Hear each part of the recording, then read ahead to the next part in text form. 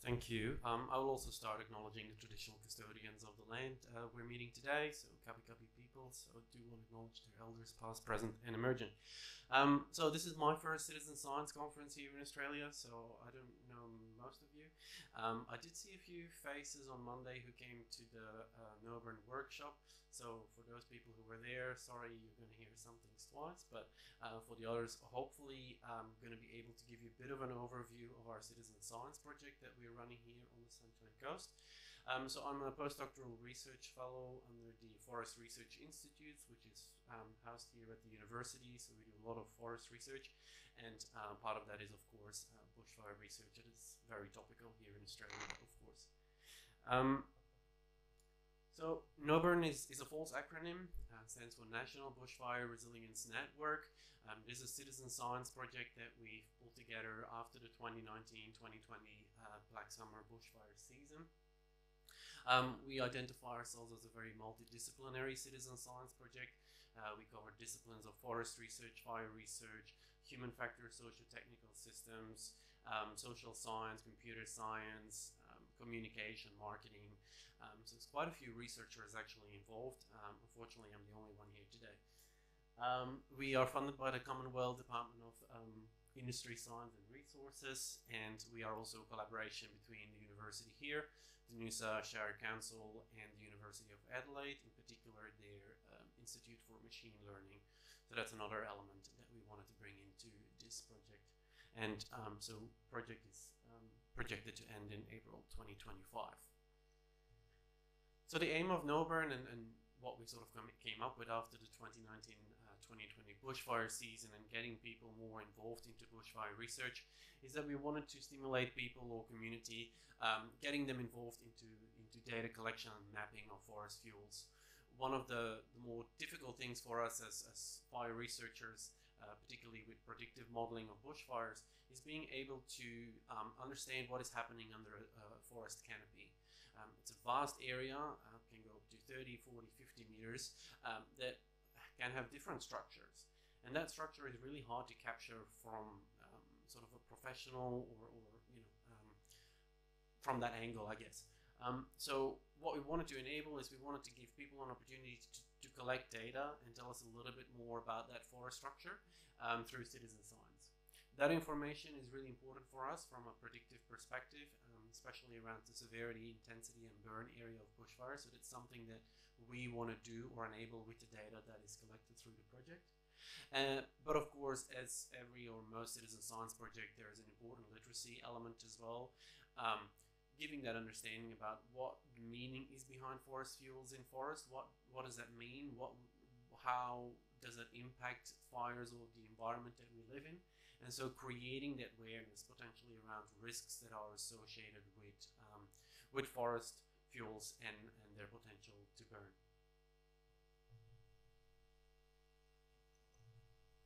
So there's two main ways that we try to engage with our community. We are only sort of in the initial steps of our community engagement.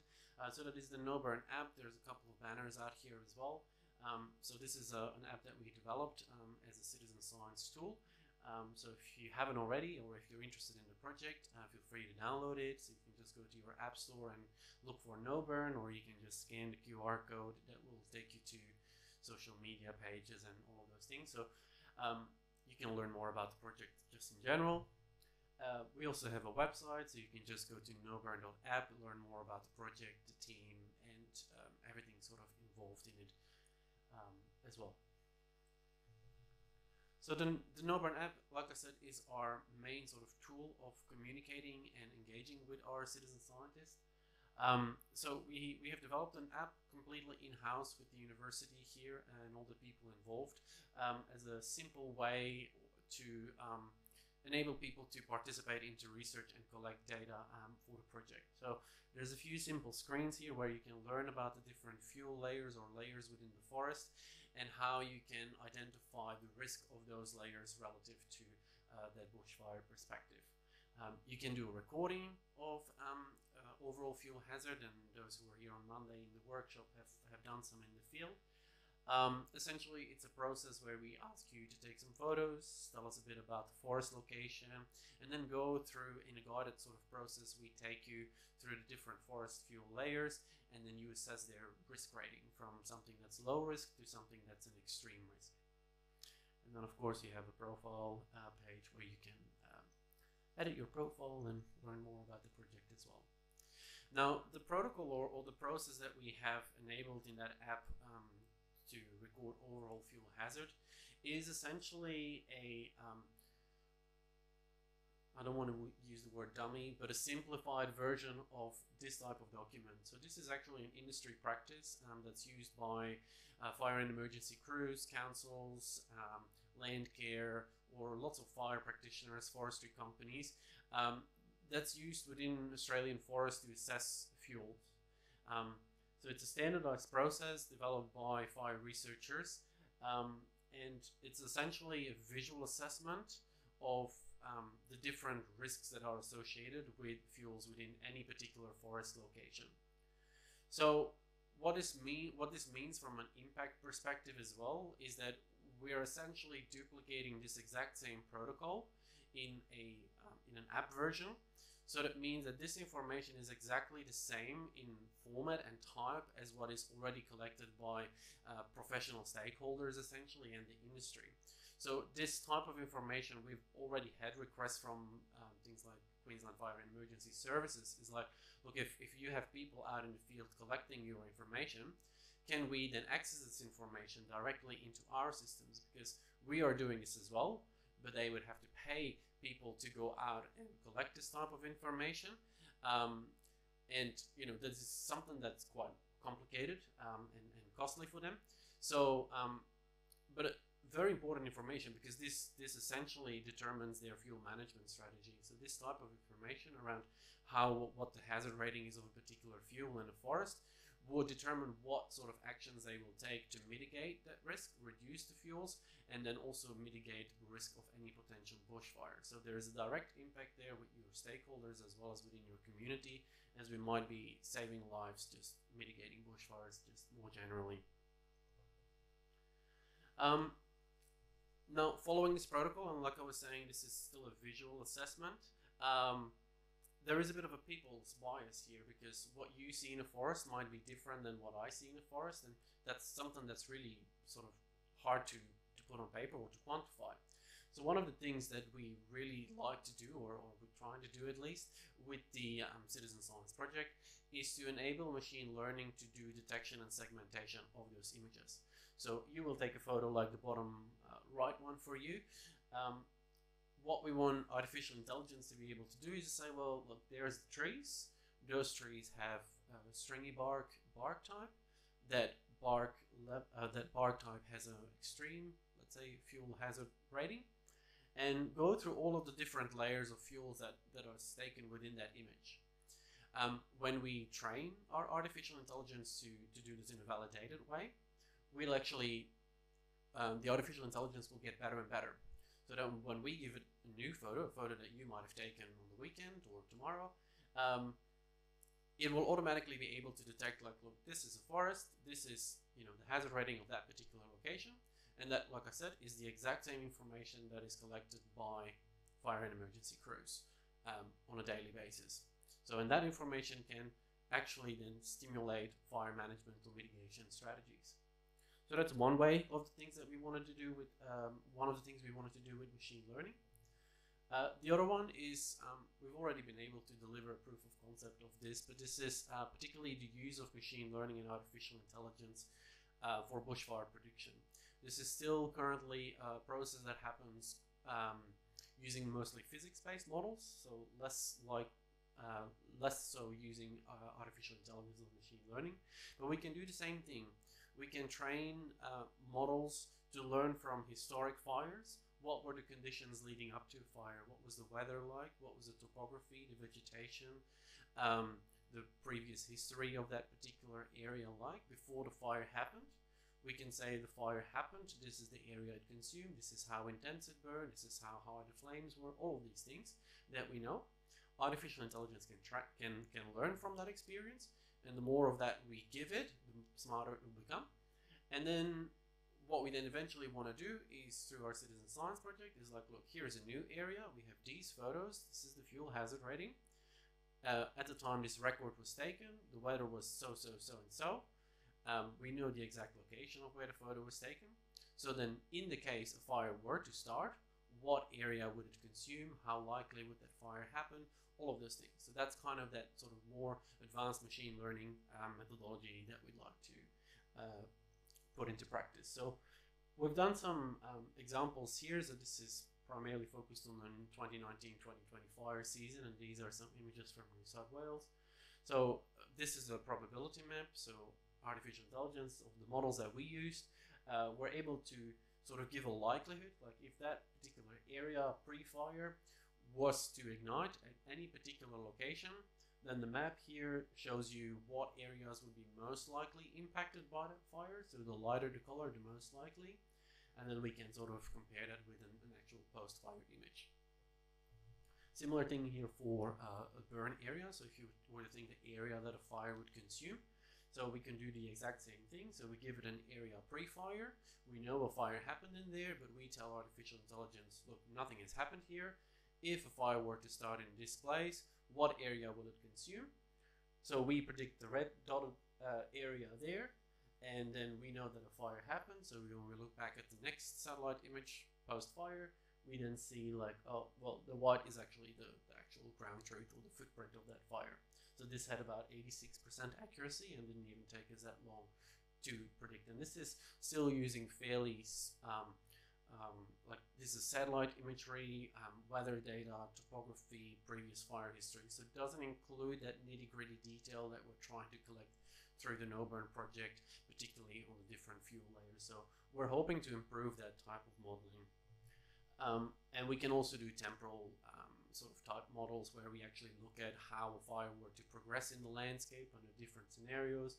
We can see here, particularly in that sort of dashed red line, that the model is able to take up barriers in the landscape.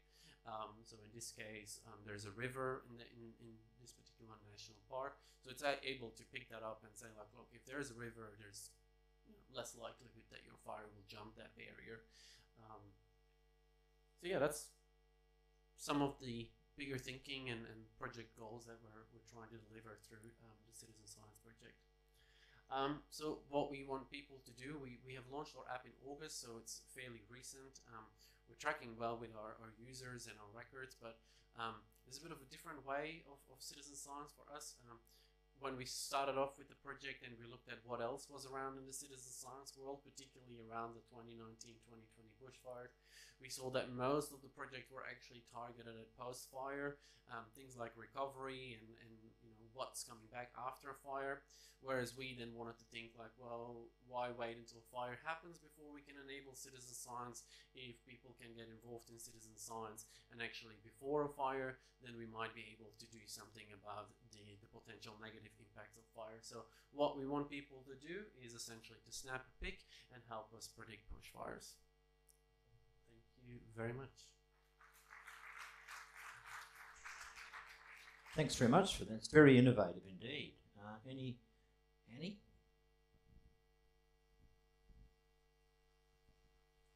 Thank you. Just a couple of variables that would obviously be important, and that is moisture content of vegetation in the soil and also the litter layer. Are you planning to be able to incorporate those into the app somehow, or the machine intelligence? Not directly in the app. So we wanted to make the protocol of collecting information as simple as possible.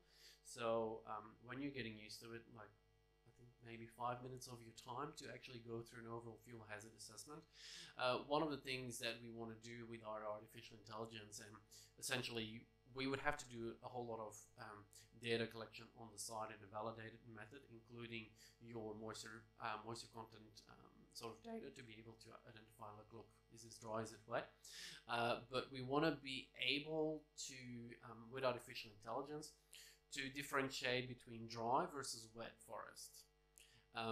So is it brown looking versus is it green looking kind of thing? It might not be as, so it sounds very simple, but it's not necessarily like that. the problem we will face, or we are facing with that, is just the quality of images that are submitted. Every camera is different. So there's a lot more variables to that are specific to the user's phone, whether they clean their lens, the time of the day, the sun, clouds, all have an impact on the color that you see once the photo comes to us. So those are a lot of things that we don't really have control over, and will impact the influence of AI to be able to pick up, look, this is dry versus wet. But that's sort of that blue sky thinking.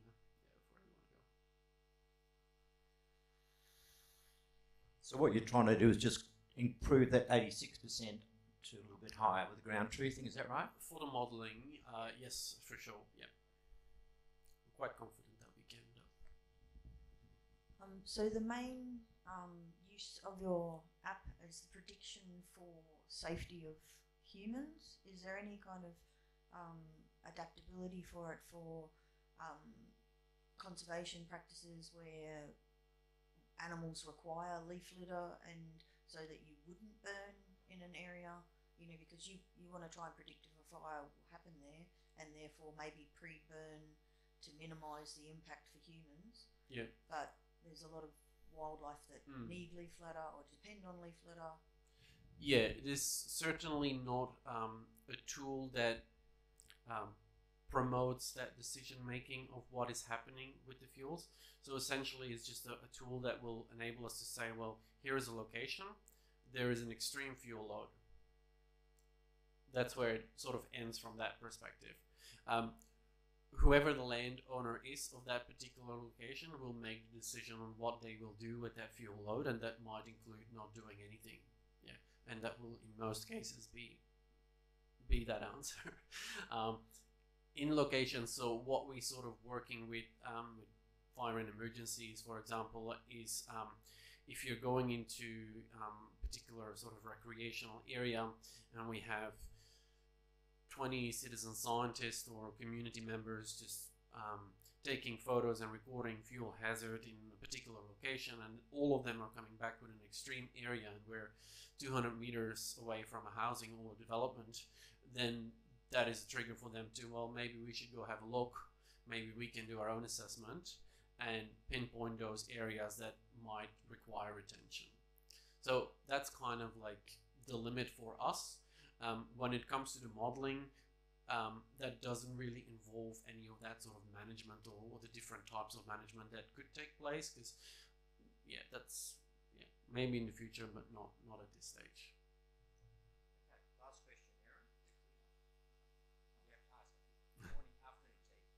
Sorry. Thank you for your talk. Just reflecting on the slide where you're talking about the Victorian government and their use in the methodology, I guess some concerns that we hear. One from government is for citizen scientists, obviously not to take any jobs away from paid people, and secondly, for citizen science not to be a reason for governments not to invest in monitoring that they would otherwise do. So I just wondering if you have any thoughts on those two sort of principles. Thanks. Yeah, this is actually an interesting question. The first time I sort of hear it from that perspective, because I've had those exact same conversations, but more sort of like, well, we want citizen scientists to go and do it. It doesn't replace it, because like I said, we're still doing a visual assessment that is, there's a big people's bias there. So, you know, we have different levels of people with different levels of skill that will contribute to this data set, but none of that is validated.